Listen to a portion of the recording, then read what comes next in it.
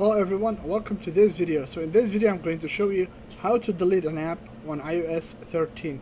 Well, I know in the previous versions of iOS you would just press and hold it and it would just jiggle the app right away. But right now when you do that, it shows you this menu and you'll have to tap on rearrange apps and then they will jiggle.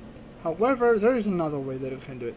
So what you do is you just hold your finger on it and you just drag the app a little bit down or up, and as you notice they will jiggle right away. So let's try it again.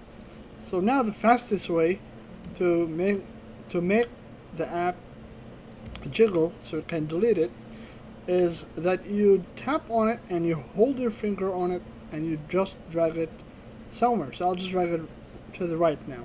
So I'm just going to tap on it and hold my finger on it and just drag it to the right a little bit. You'll notice I have the option of deleting the app, so I can just tap on it and delete it.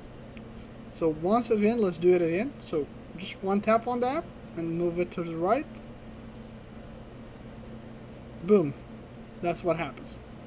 Once again, you just tap on it and just move it to the left or to the right, and this is how you delete an app on iOS 13. I hope you have enjoyed the video.